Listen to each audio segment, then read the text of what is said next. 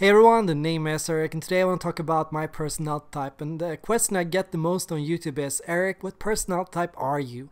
And how do you know your personality type? And yeah, while I know a lot of YouTubers get a lot of shit from commenters, I feel my personality, my community is very positive. Most people genuinely believe I am an INFJ, and most people won't question my personality type, or if they question it, they will understand my reasoning and accept my point of view after I've given it. So I don't see a lot of negative comments or negative feedback online about me or my personality type, and not a lot of people question my personality type. So I think that's a very good thing, and I feel very positive about that. Other people that run different shows to figure out your personality type and the personality type of different YouTubers also tend to agree I'm an INFJ. There are some people that would say I'm an ENTP, and some would say I'm an ESFP, and some would say I'm an ENFJ. Other people would say I'm an INTP, and yeah, on it goes. There's of course people that have different opinions. Everyone has a different opinion. But the most important thing I think is, what is your opinion? What do you think? How do you type yourself? How do you identify? I would always trust the person to know themselves best, understanding that they have been provided with the right tools to make a good analysis. If somebody says they're a certain type after just taking a quick personality test, I would question their type, no doubt. I would question them, and I'd ask them if they check the maths, and I'll make sure they know their stuff. But if they've had the right tools and the right time and the right awareness and the right process to understand themselves, I would trust them, and I would trust them with no doubt. I would trust them to make up their own mind about themselves and to define themselves. I believe I'm INFJ, and I'm an introverted intuitive and intuitive judging subtype. That means my strongest functions are introversion, intuition, and judging, and my weakest function is feeling. If any letter is misplaced, it's the feeling or thinking letter. So I believe that most of all, I'm an intuitive subtype. Intuition is the strongest letter in my 4-letter code, and introverted intuition is my strongest cognitive function. So what that means is I'm a naturally introspective and a truth-seeking personality type. I seek depth in everything I do. I need a lot of solitude and time to myself to process and understand myself, my inner world. I can be slow and cautious at times. I'm a person that wants to think about things and prefers to think about things and to experience them directly. I'm a person who leads by mind rather than conscience, and sometimes my curiosity and my interest in things will go before my heart and my feelings and my values in certain situations. That means a lot of the time I get so caught up in the potential or the mystery of something that I don't have time to consider other people around me, and I can sometimes get a bit self-absorbed or a bit caught up inside my own head. It's hard for me sometimes. I disappear from the world. I don't hear what other people are telling me. I don't listen properly. I miss things that go on around me. I don't participate in life like other people do. I can be absent at work and around other people. I go into a tunnel vision. I'm so focused on my own things, I don't hear what other people around me are telling me. So these are some of the problems of being an introverted intuitive and intuitive judging subtype. When you have a very strong intuition, I think you can run ahead of other people a lot of times. Your information comprehension is much higher than most people. You're not better than anyone else. You just have a gift, one gift, that is better than the gifts of other people in the same dimension. Other things come up. I have other problems. I have other issues to deal with. I need to be better at managing other people and connecting with others and maintaining harmony and good friendships and relationships with other people. At times I could improve my decision making. I could be stronger. I could stand up more for myself. I could set more boundaries. And yeah, I have lots of room for improvement in a lot of areas. And you know, something I always say about the intuitive types is, yeah, they're lazy. They're smart but lazy. You know, they got lots of ideas, they got lots of potential, but a lot of time we don't see it through. So we get caught up in the potential of something, but we don't actually do something on it. So that's a point, a lesson for myself. I'm always seeking to ground myself, and I'm trying my best to make sure that I make something of myself. And yeah, sometimes I can go down years studying something for no reason. I can just get so deep into it. I can literally fall down the rabbit hole, lose myself in it, and yeah, lose all grasp of reality around me. And at this point, I'm glad to have the community I do, because I have a community that keeps me grounded. I have a girlfriend that supports me, and so I've learned that there are some base connections that must be treasured and kept and maintained. There are some people you can never ghost, some people you can never disappear from, some people you cannot ignore, some people you always need to take care of and check in with once in a while. You have your special important tribe, and those will always come before everyone else.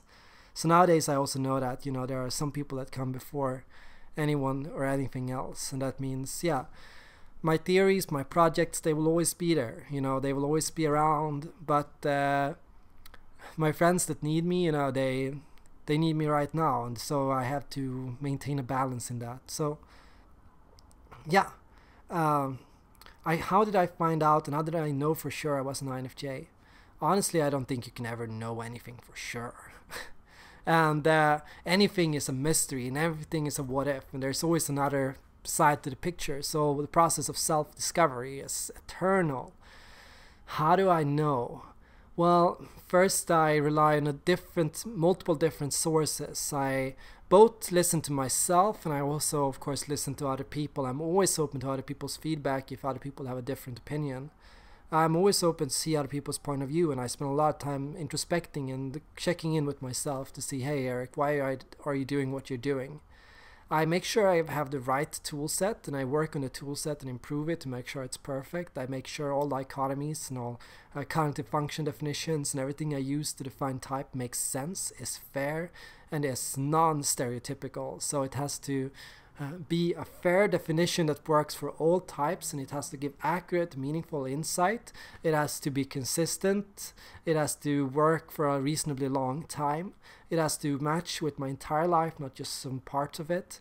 It has to be consistent with who I am in multiple situations. It has to understand me from multiple levels. It has to accurately pinpoint how I think. It has to be able to predict how I'm going to act and how I'm going to respond in the future. So yeah, I run all these checks on myself, and I make sure I have all these things with me. And I always contrast. I look at other people with my personality type, and I check in.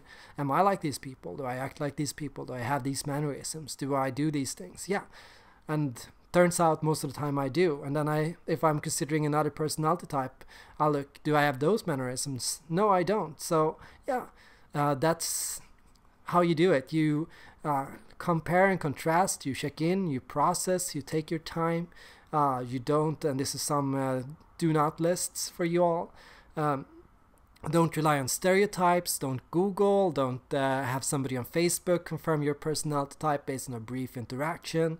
Don't go to an incompetent professional and pay them a lot of money if they can't give you an accurate and understanding and thought out analysis of your personality type. Make sure people give you evidence and clear reasoning for why they think the way they do, and that they're not just going off a quick hunch. Give people and give yourself time before you make up your mind. Don't rush a conclusion. Don't go too fast. Make sure you look at things from multiple perspectives, so everything has to click. Every single part has to click. If there are any contradictions, write them down and figure them out. Everything has to click eventually. All puzzle pieces have to line up in the puzzle piece of you. And if there's something off, something that really doesn't fit, chances are you're on the road to a new discovery about yourself or about personality psychology, because maybe the whole dichotomy, the whole basis for your personality typing didn't make sense. Perhaps you used the wrong tools, perhaps the definitions you used were incorrect, perhaps there was something about yourself that you had misunderstood, or perhaps there was a bigger answer. So yeah, always feel free to rely on my help. I offer coaching and I offer personality profiling for anybody interested. So if you want to figure out your personality type, visit patreon.com/ErikThor and ask for coaching or personality profiling. It's as simple as that, and available for booking and anything, so if you have any questions you can always let me know.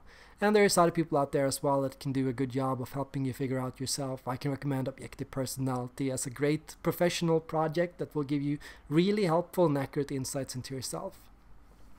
What else can I say about how you figure out your personality type? Well, make sure you come from a clear perspective.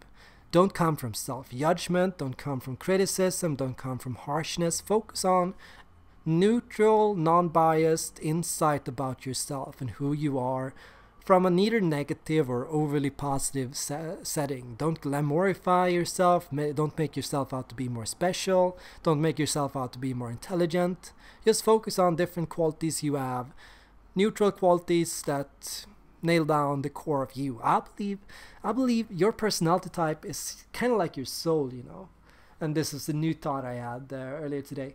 The soul best represents things about you that will remain you for the rest of your life, you know, things that will never change. You know, there's lots of things about you that will change. You'll get over certain things, you'll move past certain things, you'll change certain things about yourself, but some things will always be you, and that you will be your personality type. So find out what is it that has been relatively consistent through most of your life that best describes you and your personality type in multiple different situations, at work, at home, in relationships. What is something you feel or value or care about that will never change, that will always remain you? And then if you know that, you're on the key path to figuring out your personality type. Thanks for watching and see you all in the next video.